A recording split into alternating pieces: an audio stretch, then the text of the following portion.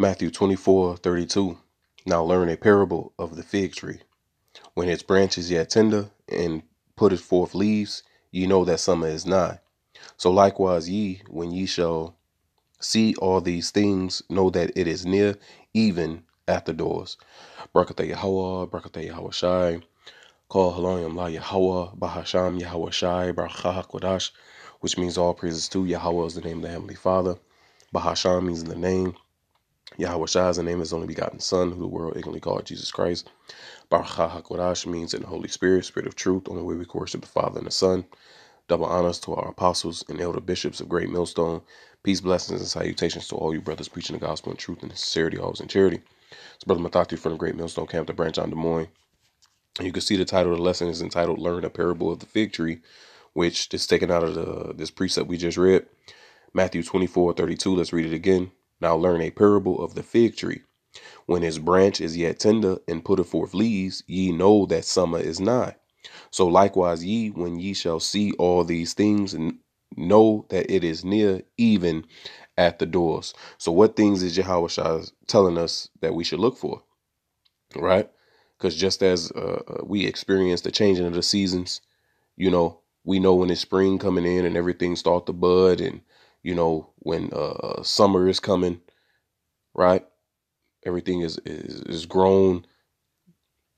Well, this is how we can tell the signs that we're in, or the times that we're in, through the signs that our Lord Yahweh Shai gave us. Now let's start up in the book of Matthew, the 24th chapter. Let's scroll up and let's start at the fourth verse. And Yahweh Shai answered and said unto them, take heed that no man deceive you, right? Because when you scroll up even more, the disciples asked him privately, when shall be the end of the world, and when it was the sign of his coming. Matter of fact, let's start at 3. And as he sat upon the Mount of Olives, the disciples came unto him privately, saying, tell us, when shall these things be? And what shall be the sign of thy coming and of the end of the world? And Yahweh Shai answered and said unto them, take heed that no man deceive you. For many shall come in my name, saying, I am Hamashiach, and shall deceive many. So you see that now. You got guys saying that they is the anointed, and you got guys saying that they are sent by the anointed, and they're deceiving many. But those whom know the Lord's voice, as it is written in John the 10th chapter, he said, my sheep hear my voice, a stranger they will not follow. We understand, that these are all signs that our Lord is on his way, right? It tells us here in the book of Revelation.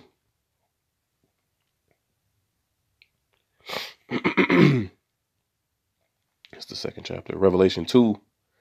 It says, I know thy works and thy labor and thy patience, and how thou canst not bear them which are evil, and thou hast tried them which say they are apostles and are not, and hast found them liars. So these are guys who said that they were sent, right, by the anointed. You see, a delegate messenger, one sent forth with orders specifically applied to the 12 apostles of the Hamashiach, in a broader sense applied to other eminent Christian teachers. You see, so guys who saying that they were sent by the anointed, officially a commissioner of the anointed, specifically an ambassador of the gospel. You see, so these are guys that are saying that they are anointed to teach these things, man. Going back to Matthew 24, right? And that's why we're seeing, all these different, guys come up out of the woodwork, man, and all these different camps and doctrines. Just seeing what they had there. But it says, verse 6, and ye shall, back in Matthew 24:6, and ye shall hear of wars and rumors of wars. See that ye be not troubled, for all these things must come to pass, but the end is not yet. And this is exactly what we're hearing and seeing, during this time, right? You got this Israeli and Gaza conflict that's going on, man. Turkey talking about getting involved, and you got Yemen and these different Muslim states. You see, so these are all wars and rumors of wars, and what the Lord told us to look for. So this is how we know that it's even at the doors, as Yahweh Shai said.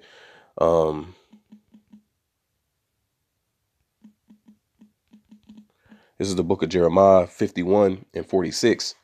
I started up. 45, it says, my people, go ye out of the midst of her, right? Like it says in Micah 2 and 10, arise and depart, because this is not our rest. It will destroy us with a sword destruction. I'm roughly paraphrasing Micah, the 2nd chapter, the 10th verse, you know? So it's not telling us to physically leave. It's talking about what? Mentally being invested within this place, man. Nah, you know, we already looking forward to the downfall of this present evil world, man. As it is written in the book of Hebrews, it says, here we have no continuing city, but we seek one to come. So that's where our mind is. That's where our heart is, right? So it says, my people, go ye out of the midst of her and deliver ye every man his soul from the fierce anger of Yahweh Ba'Shem Yahushai. And how do you deliver yourself from the fierce anger of the Lord? Well, it tells us here, I know where it's at, in the book of 1 Timothy, the 4th chapter, the 16th verse, it says, take heed unto thyself and unto the doctrine, right? Continue in them, for in doing this, thou shalt both save thyself and them that hear thee, man. So it's a particular doctrine that's going to get us delivered. You got all these guys with these different doctrines. You got all these guys that's saying that they're coming in, in the name of the Lord. But yet how they move, the things that they're doing, the things that they're saying, the things that they're teaching is not lining up with what the Holy Scriptures say. This James 1 and 21, wherefore lay apart all filthiness and superfluity of naughtiness and receive with meekness the engrafted word, which is able to save your souls, man. When you go into this word in the Greek is logos, right? As you can see, it says of speech, a word uttered. But I want to scroll down to definition D. It says doctrine, teaching. You see, the engrafted word, right? The engrafted doctrine, which is able to save you, going back to this Timothy, right? So going back to Jeremiah 51 and 45, my people, go ye out of the midst of her and deliver ye every man his soul. This is how you deliver your soul, by taking heed thereto unto the word of Yahweh Ba'Shem Yahushai that's coming from his true prophets. That's why Peter wrote and said what? That we have a more sure word of prophecy, that you do well, that you take heed, as unto a light that shineth in a dark place. How do you know we have the light? Isaiah 8 and 20, to the law and to the testimony. If they speak not according to this word, it's because there is no light in them, man. You see how these precepts all line up and tie in together, right? And the things that the apostles of Great Millstone and the elder bishops on down, the things that they're saying through the Spirit is actually happening throughout the earth, man. According to Habakkuk, the 2nd chapter, man, we can see these things speaking. It says at the end, it shall speak and not lie. The Lord said, in your days will I speak the word and I will perform it. And this is what we're seeing happening, man. Right? The MOTB brothers shared an article about, matter of fact, let's see if I could find it. Matter of fact, let me pause it. Yep, here it is. As you can see, this is end times headlines. Thousands are lining up for Elon Musk's brain C-hip implants. You see? Now, I didn't read it personally myself, but I had seen the brother shared it. You know, actually, a brother shared it in 2 different chat rooms, man. You see? So these are all signs. These are all signs. Let's go back. Verse 46 now, Jeremiah 51 and 46, it says, unless your heart faint, you see? See, we're not invested within this place. And if our mind is set on this place, then guess what? When we see these things happening, your heart going to faint, man. Let's get that word faint. You see, to be weak, to be timid, to be fearful, scared of what's about to happen, man. Right? But if we already departed from this place and we understand that destruction must happen first, we understand that the downfall of society and pestilence and persecution and all these things has to happen before the kingdom of heaven can be established. We understand that. And that's why it says in Isaiah the 26th chapter, he whose mind is stayed on the Lord will keep him in perfect peace. There's another precept in Psalms 112 where it says he is not afraid of evil tidings. His heart is fixed, trusting in Yahweh Ba'Shem Yahushai. You see, we got these words, man. The engrafted word, which is able to save our souls. You see, so we already departed out of this place, man. As it is written in Philippians, the 3rd chapter, it tells us, I can't even, I can't even word it. Let's just grab it. Philippians 3:20, for our conversation is in heaven. When you go into this word conversation, it says the commonwealth of citizens.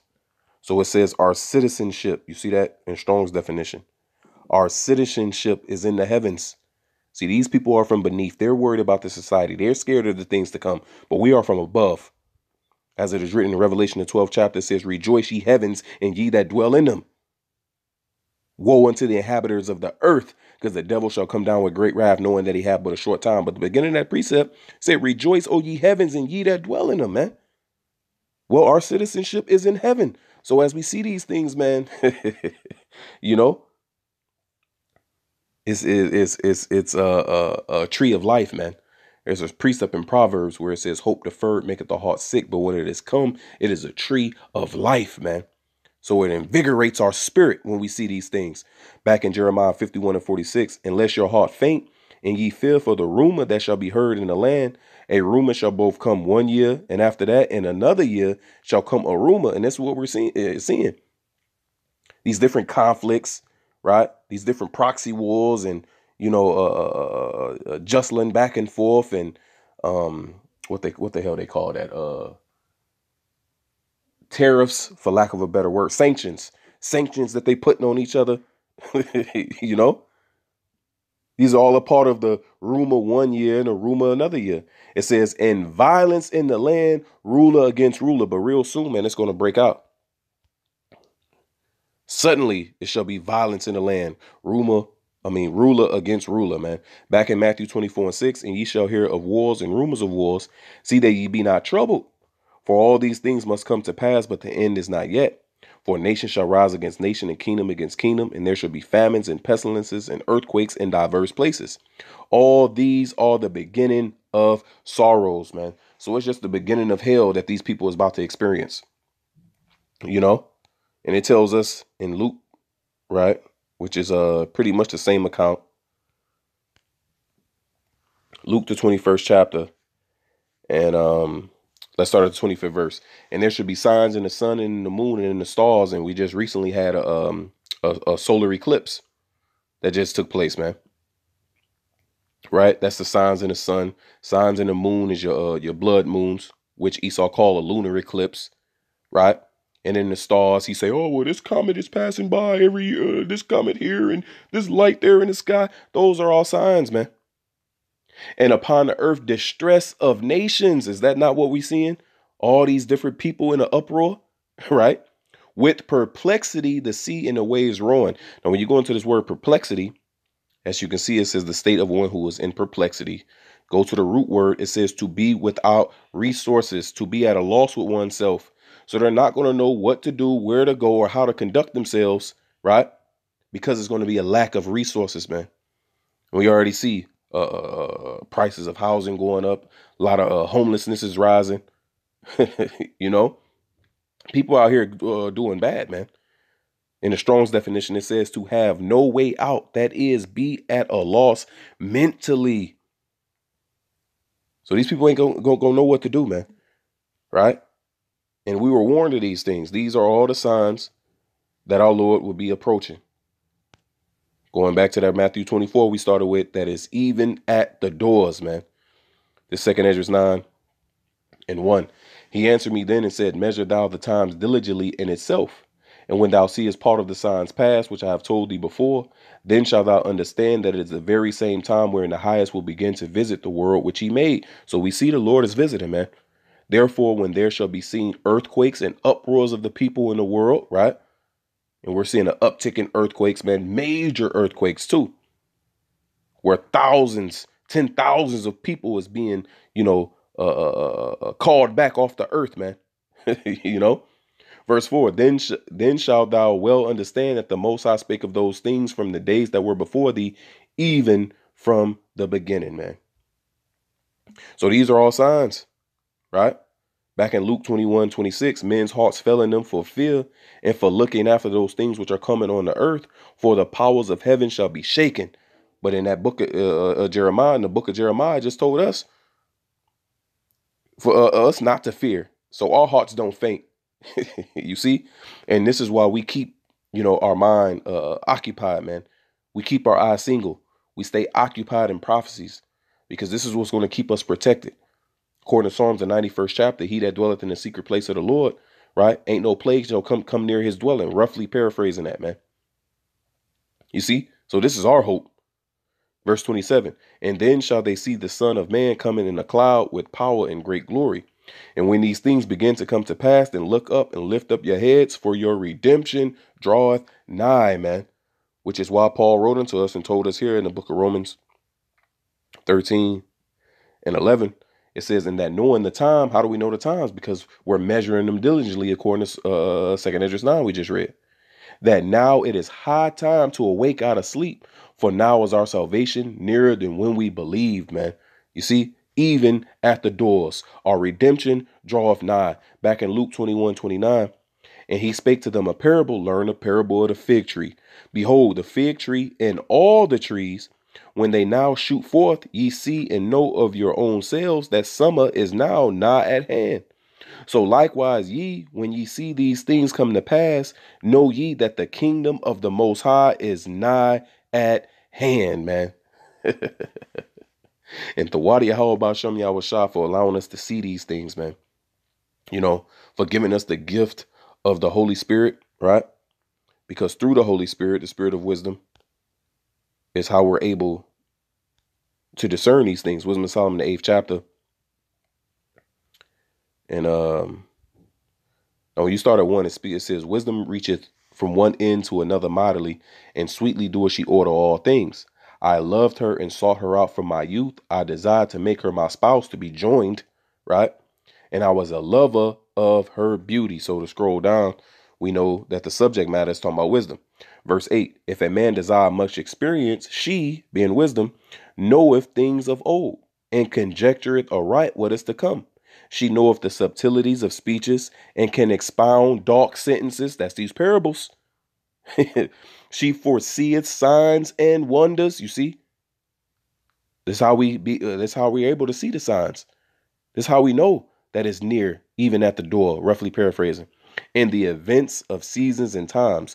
Therefore, I purpose to take her to me to live with me, knowing that she would be a counselor of good things and a comfort in cares and grief, man. So while these people gonna be out here in perplexity, at a loss, not knowing what to do, the Lord said he got us, man. He told us that the heathen shall envy thee, but they shall be able to do nothing against us, man. That's written in 2nd Esdras, the 2nd chapter. So just wanted to, speak on that, because, man, we getting closer each and every day, man. And may Yahweh Ba'Shem Yahweh Shai keep his Holy Spirit upon us, allow us to stay diligent, allow us to continually stand upon our watch, right, as it is written in Habakkuk, the 2nd chapter, so that we can look for these things, so that we can report these things as we see these things coming, according to prophecy, so we can filter them through the Holy Scriptures, so that we can warn the hopeful elect, man, so that we all can be prepared, as it is written in Matthew, the 25th chapter. The five wise virgins, they were ready when it was time to enter in, man. And the 5 foolish virgins, they wasn't. So as we see these things, the Lord is showing us signs that we should be well prepared, that we should know and understand the time that we're living in. So, hey, Lord will, I hope this was edifying. Thawadi Yahweh Ba'Hasham Yahweh Shai for giving me the spirit to do this lesson. I'm going to give all praises, honor, and glory to Yahweh Ba'Hasham Yahweh Shai Barakah HaKodash. Double honors to our apostles and elders of Great Millstone. Peace, blessings, and salutations to all you brothers preaching the gospel in truth and in sincerity, always in charity. Shalom.